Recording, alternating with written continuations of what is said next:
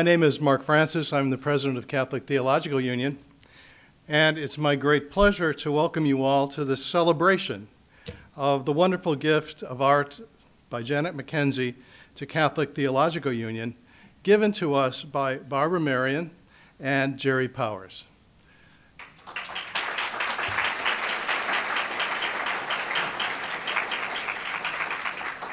Five wonderful paintings in all: the Epiphany and Mary and the Midwives, and the particular focus of this afternoon will be the reflections on the triptych, which is right here, entitled The Succession of Mary Magdalene, a work that was commissioned of Janet McKenzie by Barbara Marian herself. And she's going to speak to us a little bit about the creative process that went into creating that piece of art. Like any good religious art, these paintings are not merely decorative. They are theological statements of the surprising and profound ways that God intervenes in our world.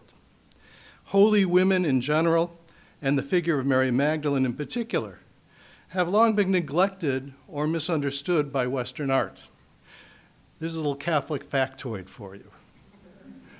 The word maudlin, overly sentimental, drippy, is a contraction of Magdalene, because of the way in which Mary Magdalene has typically appeared in Western art. She's not maudlin here.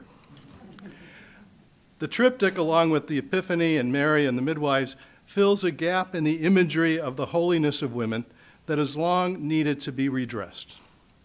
Mary Magdalene, usually portrayed as a repentant sinner, is very rarely depicted as a woman who was known as the apostle to the apostles, an active evangelizer whose preaching was crucial at the beginning of the church.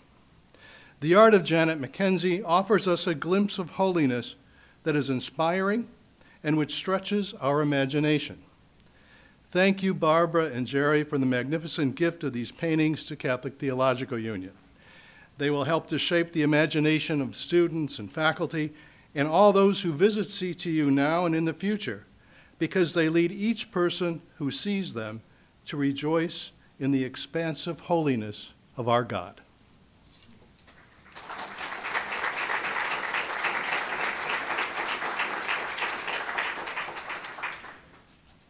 And Barbara, would you like to come up and say a few words? I would.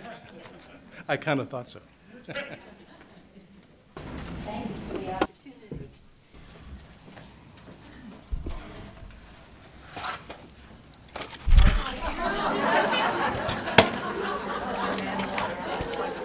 Page 1.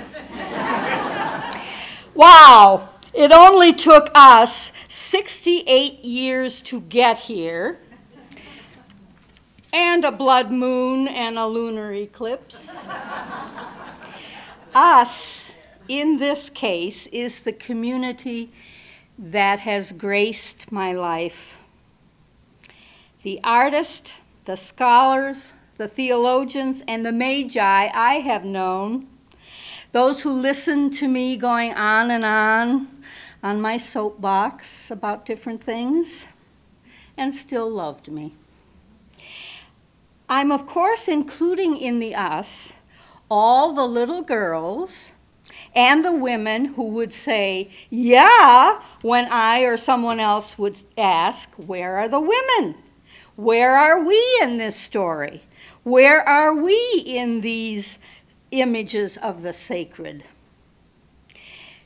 The impetus to commission works of art depicting the feminine face of the divine, of the holiness and the agency of women in the scripture stories of the incarnation and of salvation, of the holiness and the agency of women, was the experience I had as a 5-year-old, gazing in rapture at the glorious and almost life-sized figures of the Nativity creche in my home parish, Sacred Heart Parish in Appleton, Wisconsin. The magnificent wise men, the camels, the handsome servants, and the shepherds, and the cherubs, and that beautiful beckoning star. And I wondered, where are the little girls like me in there? Much later, when I was grown and reading about some of these things, I discovered that many, many women wondered about this also, and that some of them, thank God, spent years studying why this was so and how it came to be. These women who shaped my thoughts and informed my feminism and nurtured my theology, I am going to give you their names now, and perhaps you know some of these women better than I do. Rosemary Radford Ruther, Elizabeth Schussler Fiorenza, Karen King, Jane Shaberg, Susan Haskins, Elaine Pagels, Diane Bergant, Ruth Fox, Carolyn Osiek, Elizabeth Johnson, you know, the usual suspects. And tonight, Barbara Reid, I cannot wait to hear everything you have to say. To me, their names are a litany of strength and light. And I'm so grateful for their thoughts, their scholarship, their years of careful research, their books and articles that set me free and offered a challenge. They all expressed over and over again in some way that the giftedness of women and our call to minister in this church must be made visible, no longer hidden or ignored and devalued. And so that little thought, that quiet little whisper, grew in me over the years. What could I do? Is there anything I can do to show the face of the Holy One in the faces and lives of my sisters? A picture is worth 1,000 words, but I can't even draw a stick lady. And I know next to nothing about art, art history, artists, or commissions. But, minus any sense of humility, I began looking for an artist who did. And I looked for 12 years. And then one day, in the year 2000, I saw this image and knew that my search was over. This, as many of you know, is Jesus of the People that brought Vermont artist Janet McKenzie into worldwide awareness, winning the National Catholic Reporter's global search for an image of Christ for the new millennium. And she returned my phone call. And we began a conversation and a friendship that continues to this day, and I wish so much that she could be here and you could meet her and talk to her. She would love it, you would love it, but she's up there in the Northern Kingdom, just a couple miles from the Canadian border, painting. I am grateful and thrilled to report that Janet's inspired and powerful rendering of the feminine Magi, entitled Epiphany, which you can see on the 3rd floor, is second in popularity only to her Jesus of the People.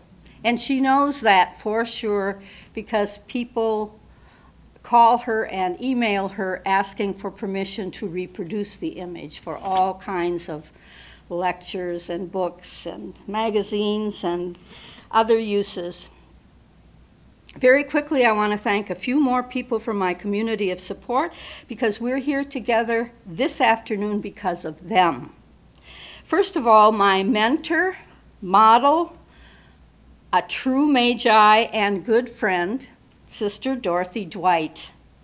for her unflagging enthusiasm for Epiphany. She talked about this image. She showed reproductions of it to everybody she knows, about 1,000 people, and her spirit lifted and sustained me through the next 4 commissions.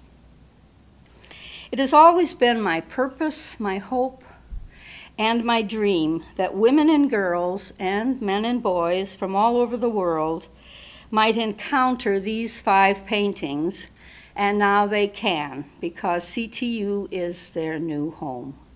How in the world did this happen? Through the initiatives of some dear guides and companions of mine. My friend and colleague, composer and cantor Jim Hansen, and our mutual friend Virgil Funk from the National Association of Pastoral Musicians, who knows for a long time now his colleague and friend Ed Foley, who opened the door to Father Mark and this unique, important, and all-inclusive CTU. How perfect is this? How wonderful. I mean, celestial signs. And finally, I am so grateful for the spirit and work of the 3 women here who were from the get-go, you should pardon the expression, over the moon, so excited that the paintings might be available, and who guided their every step from our home in Harvard, Illinois to CTU. Nancy Nickel, Sam Bounds, and Susan Hickman. Thank you, ladies, for your gracious assistance, your constant generous hospitality, your attention to every detail, and all the merry conversations we had with you over the last 6 months. And to my spouse of 52 years, Jerry, what more can I say?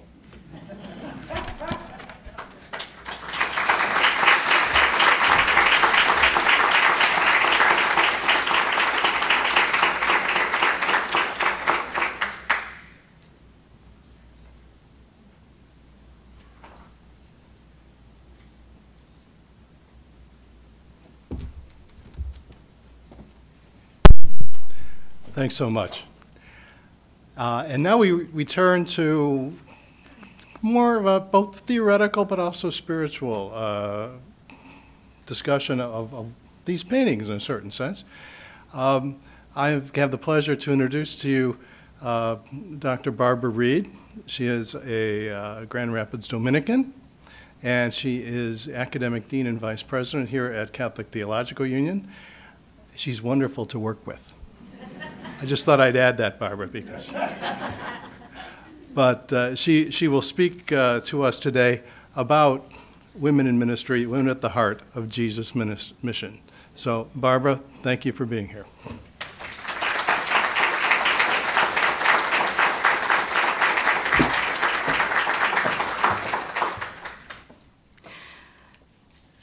Thank you, Mark, and thank you all. And I would like to also add my expression of deep gratitude to that of President Francis, to Barbara Marian and to Jerry Powers for their extraordinary gift and for making it possible for CTU to join them in reshaping our imaginations about women at the heart of Jesus' mission through the extraordinary art of Janet McKenzie.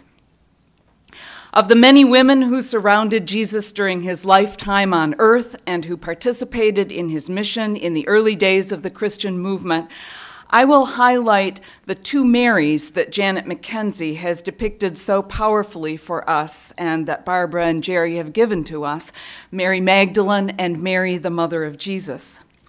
As a biblical scholar, my main focus is what the New Testament says about these Marys.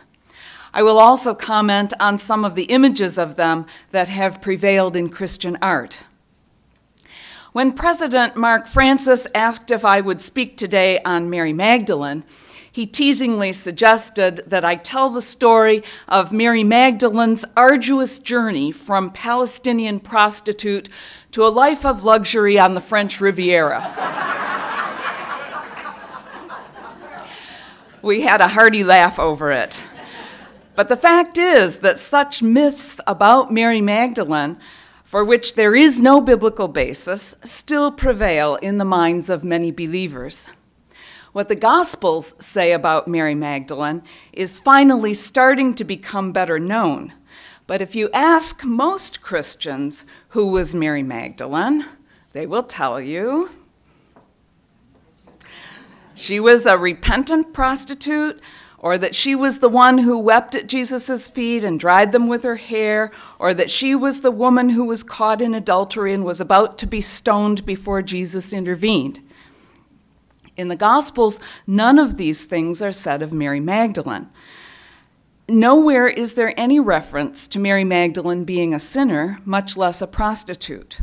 There is a story in Luke's Gospel in which a woman who had been forgiven many sins, the nature of which is not stated, weeps at Jesus' feet and anoints them with expensive ointment. But that woman is nameless. She is not Mary Magdalene.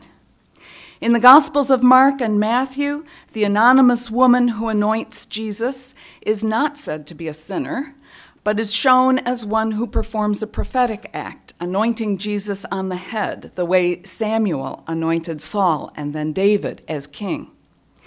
In the Gospel of John, Mary of Bethany, the sister of Martha and Lazarus, anoints Jesus' feet, and that is an act that Jesus says anticipates his burial.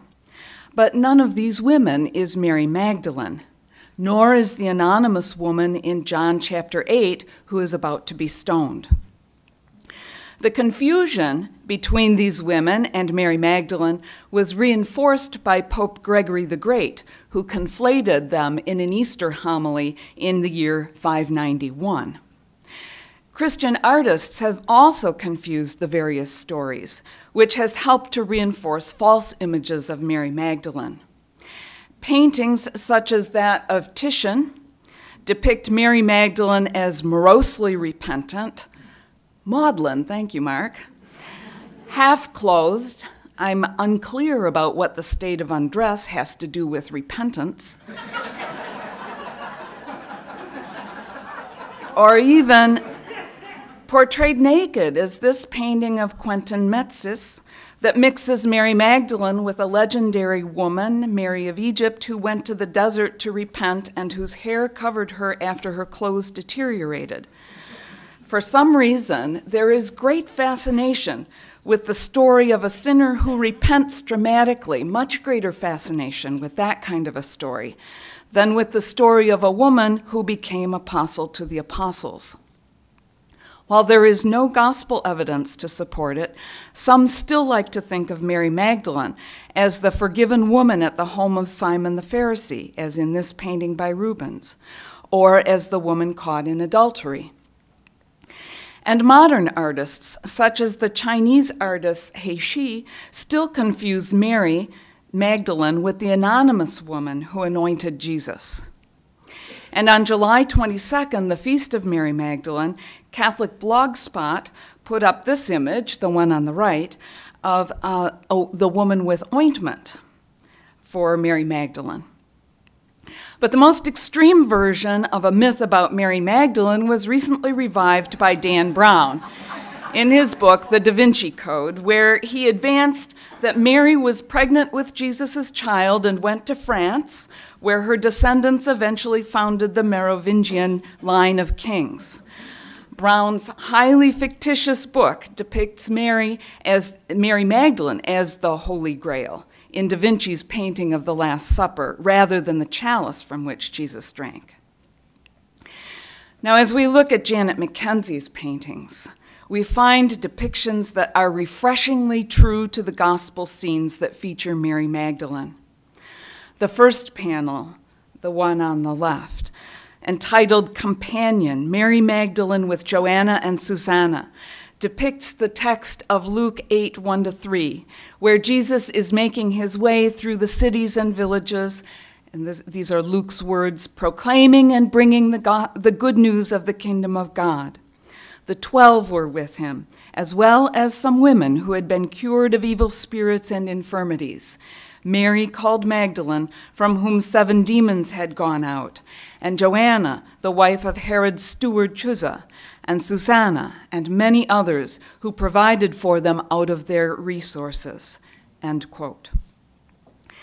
This text of Luke's is the only one that tells us anything about Mary Magdalene prior to her following Jesus to Jerusalem, where she witnessed the crucifixion, saw where Jesus was buried, and found the tomb empty on Easter morning. All 4 Gospels tell that part of Mary's story, although each tells it slightly differently. Only Luke tells us of Mary and her companions prior to the crucifixion scene, and he only gives us a few scant details. He does not tell us how Jesus and Mary met, nor does he tell us whether she was married, widowed, divorced, or never married. It is unusual that a woman is named in the Bible without reference to her husband or father or son. Instead, what identifies Mary is the town from which she comes, Magdala. So if your Galilean geography is a little fuzzy, you can see where Magdala is there on the Sea of Galilee. In Jesus' day, it was an important fishing town. And here you see a mosaic of a fishing boat from Magdala that dates to the 1st century. And still today, sardines are the most abundant fish caught in the Sea of Galilee.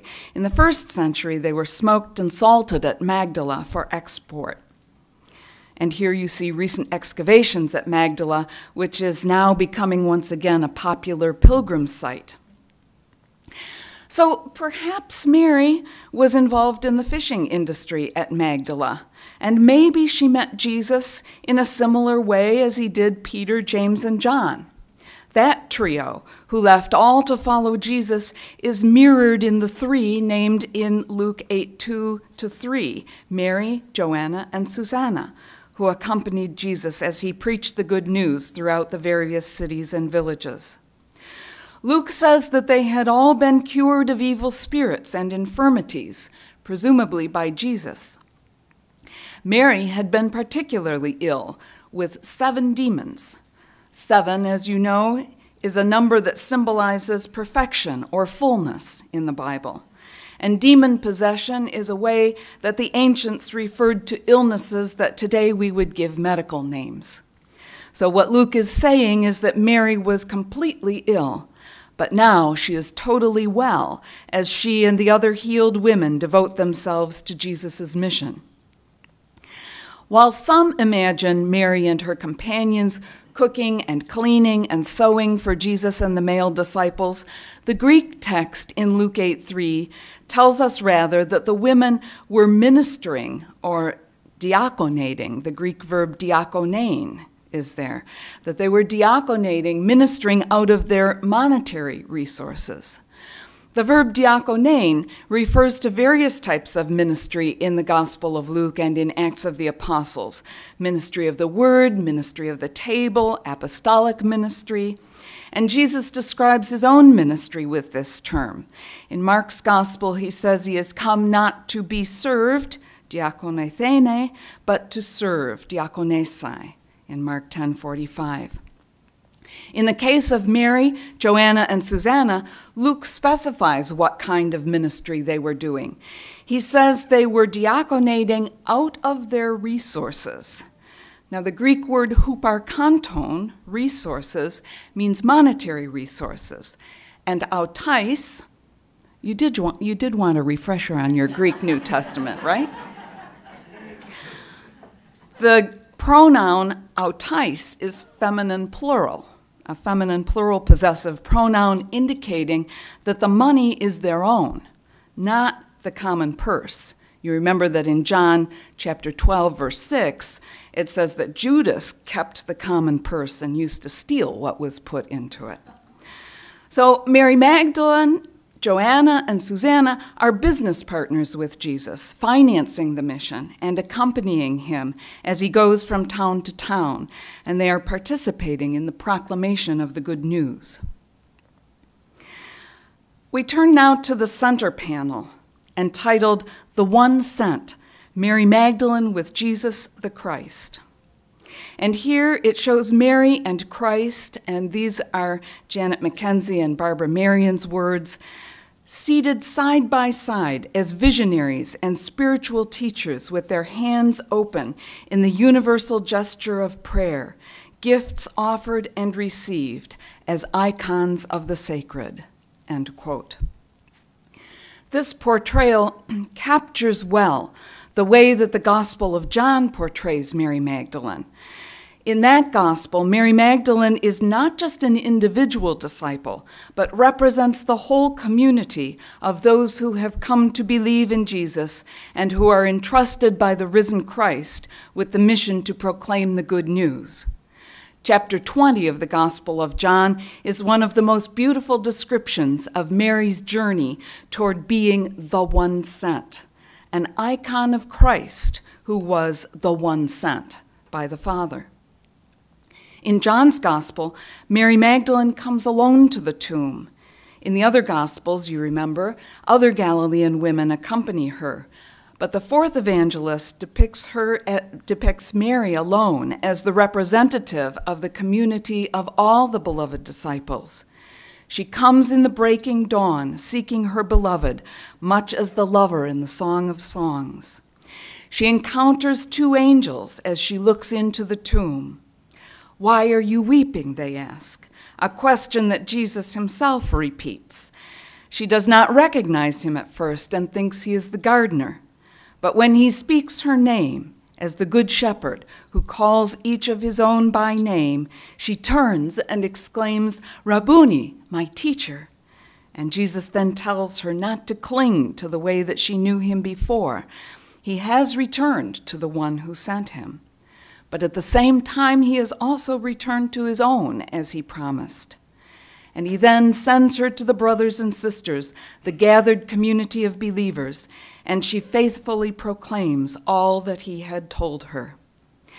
As Janet McKenzie captures that climactic moment in that center painting, The One Sent, she paints Mary Magdalene side by side with Jesus, the incarnation of his face and hands now in the world. The third panel, entitled Apostle of the Apostles, Mary Magdalene with the beloved disciple and Peter, this third panel takes us to the moment when Mary tells the others what Jesus has said to her. At the beginning of John 20, when Mary first found the stone rolled away from the tomb, it was to Peter and the beloved disciple that she ran, telling them, "They have taken the Lord out of the tomb, and we do not know where they have laid him." That's John chapter 20, verse 2. The two of them, Peter and the beloved disciple, had run to the tomb and had seen the wrappings lying there, but they did not see the angels that she did, nor the risen Christ, and they returned home. As in many medieval paintings, Janet McKenzie depicts Mary as preacher, with the characteristic gesture of forefinger raised toward the heavens, proclaiming the resurrection. And as Janet McKenzie and Barbara Marian describe it, Peter is bearing the upside-down cross on his robe, alluding to his own future crucifixion. But he looks away from Magdalene, refusing to recognize her. The beloved disciple, however, is turned toward her, reflecting his unconditional love and belief. In portraying Peter as rejecting Mary's witness, Janet McKenzie captures the response of the apostles to Mary's proclamation as it is told in the Gospel of Luke. In Luke chapter 24, verse 11, Luke says, "The women's words seemed to them as an idle tale," leiros in Greek, which could also be translated nonsense, as the New American Bible translates it, and they did not believe them. Now, in her depiction of the beloved disciple, Janet McKenzie shows him as male, although in the fourth gospel, the beloved disciple is never identified by name nor even by gender, male or female. But the symbolism of not identifying that beloved disciple allows any one of us to imagine ourselves as the disciple most beloved by Jesus and quickest to believe. That both male and female disciples are an icon of the Christ is well captured in Janet's award-winning painting, Jesus of the People, where here Jesus seems to transcend gender. And indeed, as you probably know, she used a female model for this painting. We now turn to Mary, the mother of Jesus. Janet McKenzie and Barbara Marian described the painting this way. This one is Mary with the Midwives. Mary's time to deliver has come. Strengthened in the embrace of experienced midwives, she is prepared for the labor and pain of giving birth. The women's eyes are closed in heightened awareness and communion with creative forces within. Lips parted, Mary is exhaling, surrendering her breath and being to the divine at work and shining through her, as the classic symbol of inspiration and new life hovers above. End quote. The two Gospels that tell of Mary giving birth to Jesus, Matthew and Luke, are very sparse in their details about the birth, and they don't really give us much of a glimpse of Mary's experience. Matthew focuses on Joseph's experience and his dilemma about whether to divorce Mary, and then focuses on the divine assurance that comes to Joseph in dreams. Luke gives us much more of Mary's story, telling us of her response to God at the Annunciation through Gabriel and her experience of blessedness in her visit with Elizabeth. But when it comes to the birth of her child, Luke simply says, while they were there in Bethlehem, the time came for her to deliver her child, and she gave birth to her firstborn son and wrapped him in bands of cloth and laid him in a manger because there was no place for them at the inn.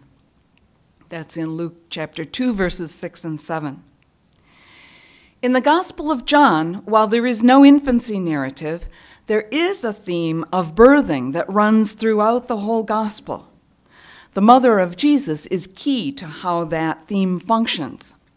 She appears in two important scenes, at the beginning and the end of the Gospel, the story of the wedding feast at Cana in chapter 2 and the crucifixion scene, chapter 19, verses 25 to 27.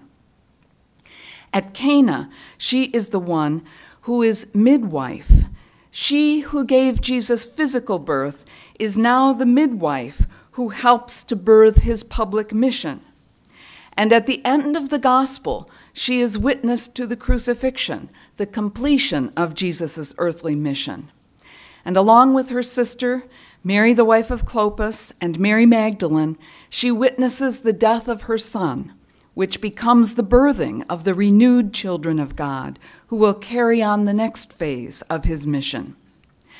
Jesus had told his disciples at the Last Supper how to understand his passion as birth pangs that must be gone through to bring forth new life. But he pointed them toward the joy that would come with what was being born, and assured them that like a mother giving birth, the joy would lead them to forget the labor pains. That's in John chapter 16, verses 20 to 21. So Jesus' mother, Mary Magdalene, and the other women at the cross are the midwives of this new life that is being birthed.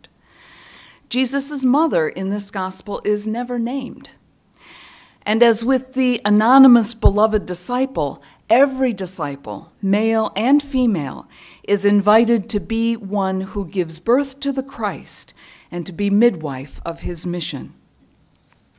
In Janet McKenzie's and Barbara Marian's words, Mary with the Midwives invites women everywhere to the awareness and naming of their own labor to bring new life to others as the act of giving birth to the divine in their babies, their work, their art, and in their care of the earth through the support, facilitation, and advocacy of other women."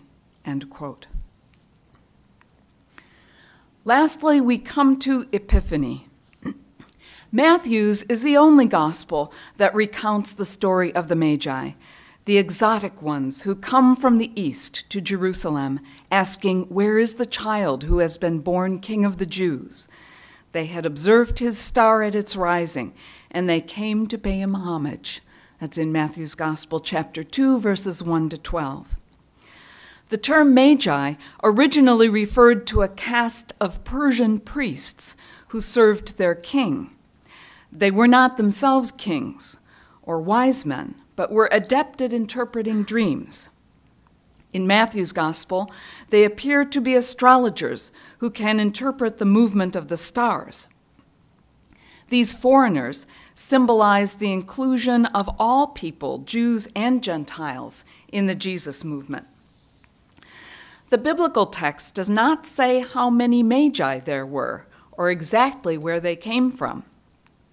The traditional number of 3 Magi is derived from the 3 gifts they bear: gold, frankincense, and myrrh. In Janet McKenzie's painting, as you can see, the Magi are women. And indeed, not all Magi in antiquity were male. And my colleague Singe Yang at Chicago Theological Seminary has made a good case for reading the Magi in Matthew's Gospel as female. But I'll let her share her work with you in a forthcoming article. Also related, Magi brought the myrrh. Also related is that there are many renditions of the icon, the myrrh bearers, depicting women who went to the tomb of Christ carrying myrrh and other spices to anoint his dead body. In the Orthodox Church, they are called apostles to the apostles, the first preachers of the resurrection. This icon is the patronal icon of the Holy Myrrh Bearers Monastery in Otsego, New York, and depicts 7 of the women named in the Gospels: Mary Magdalene, Mary the wife of Clopas, Joanna, Salome, the mother of the sons of Zebedee, Susanna, Mary the sister of Lazarus, and Martha the sister of Lazarus. Barbara Marian describes Epiphany thus: "Wise women throughout time and in every culture know themselves to be seekers and seers of the divine. In Janet McKenzie's interpretation of the Magi, women around the world find an image of the Epiphany that includes and validates their encounters with the one who saves, celebrated here in the powerful, protective, and tender manifestation of a mother and her child, embraced and nurtured by a loving community. Here is global inclusiveness and a vision of mutuality and interdependence, the giving and receiving of the 3 gifts essential to life itself: presence, love, and daily bread. Epiphany proclaims again and anew, Christ for all people, God's favor extends to all." End quote. We are profoundly grateful for these paintings, which invite us to enter more deeply into the mystery of our loving God as imaged in female form. This beautiful triptych, The Succession of Mary Magdalene, captures the highlights of the biblical story of Mary and opens up our imaginations about her apostolic ministry, beyond the false images that still prevail. Mary and the Midwives is an invitation to all to give birth to Christ's life in our world and to be midwives of his mission. Epiphany invites us to stretch our tent pegs ever wider to receive the stranger as the bearer of gifts necessary for the flourishing of all. With Pope Francis's visit to the U.S. concluding today, I am reminded of his insistence in his apostolic letter Evangelii Gaudium. In paragraph number 103, he says that there is a need for, quote, "a more incisive female presence in the church," end quote. We know that women have always been present and ministering in the church in powerful and prophetic ways. Janet McKenzie's paintings are a visual testimony of this, for which we are so deeply grateful. Thank you.